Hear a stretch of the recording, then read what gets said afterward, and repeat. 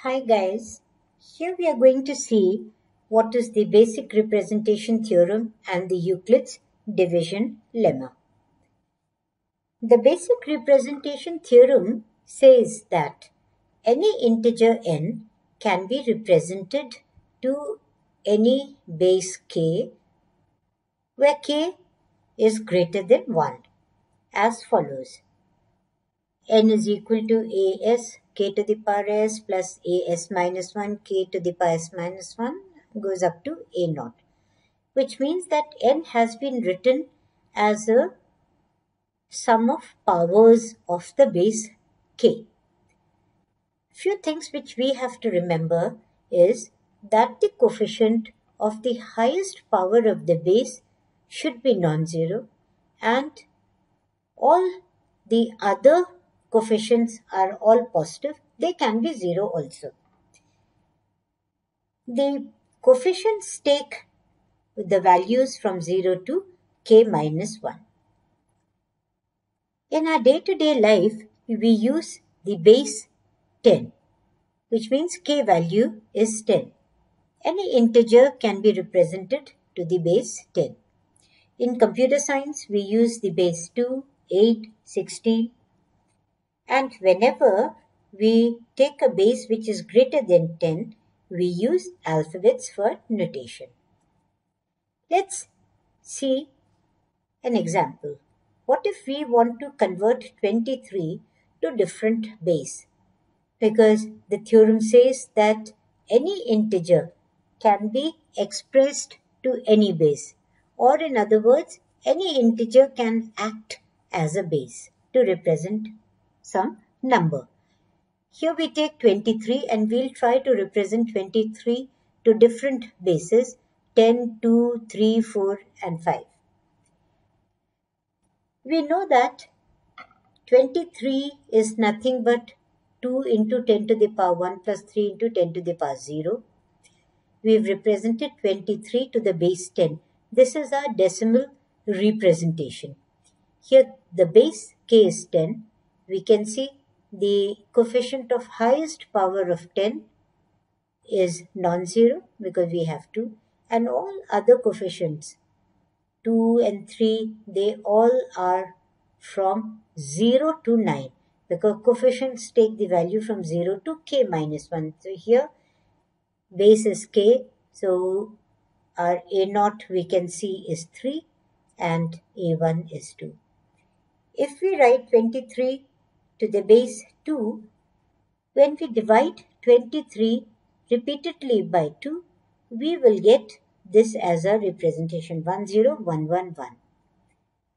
Here, coefficients a0, a1, a2, a3, a4, they are as this 1, 1, 1, 0 and 1.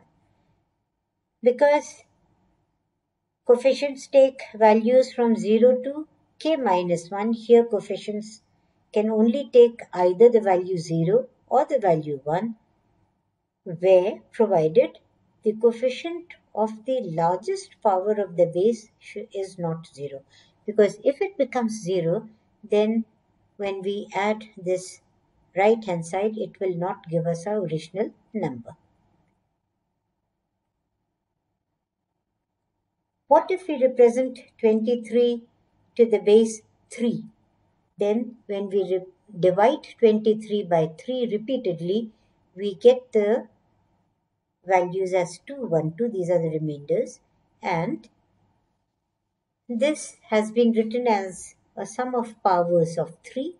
We can see a0 is 2, a1 is 1, and a2 is 2. All of them are positive. Then the values of these coefficients lie from 0 to k minus 1, k is 3. So our values lie from 0 to 2. All values are either 1 or 2 in our case. And the coefficient of the highest power of 3 is 2, which is non-zero. When we represent 23 to the base 4, we see it comes out to be 113. We have divided 23 by 4 repeatedly. This is the representation 113. We can write 23 as powers of 4 in base 4 representation, and the coefficients here can take values from 0 to 3. We can see that that condition is also satisfied, and the largest power of 4 has the coefficient 1, which is non-zero. For base 5, 23 comes out to be 43 when we divide 23 by 5 repeatedly.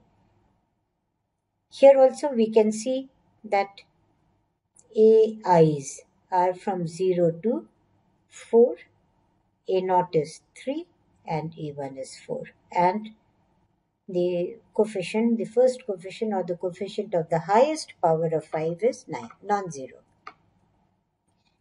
Coming to the Euclid's division lemma.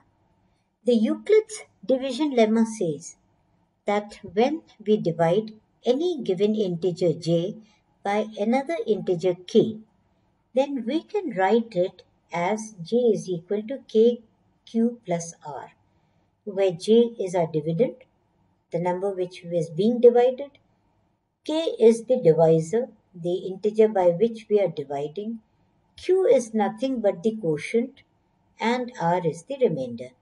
One thing which we have to remember is the remainder is always less than our divisor, but it can be, the remainder can be 0. Remainder is always positive.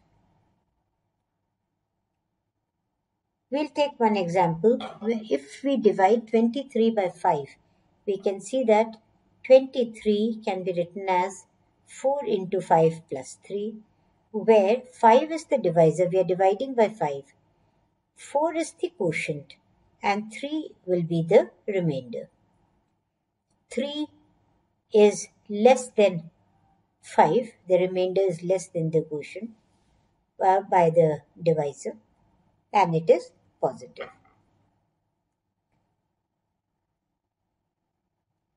Let's write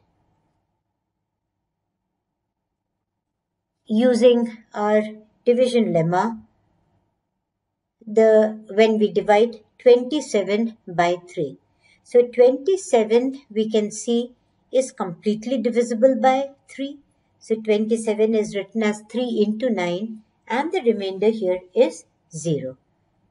3 is the divisor, 9 is the quotient. In the second example, 27 is divided by 5.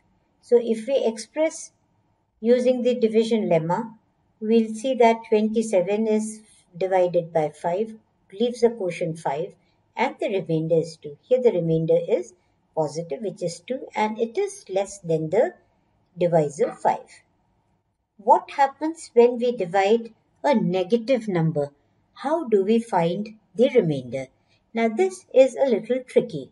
Let's say we are dividing minus 27 by 5. Then minus 27, we know we can always write it as 5 into minus 5, which will give us minus 25 minus 2, which is minus 27. So both the sides of equality are satisfied. But this is wrong mathematically because the remainder is negative minus 2, and the remainder has to be positive. So this is not correct, the way of representing minus 27 upon 5. Now let's see. If we write minus 27 is equal to 5 into minus 6, then if I add, this gives us minus 30. If I add plus 3, I get minus 27. So this is perfect. Here remainder is positive, and minus 27 is achieved when we divide by 5. Thank you guys for watching.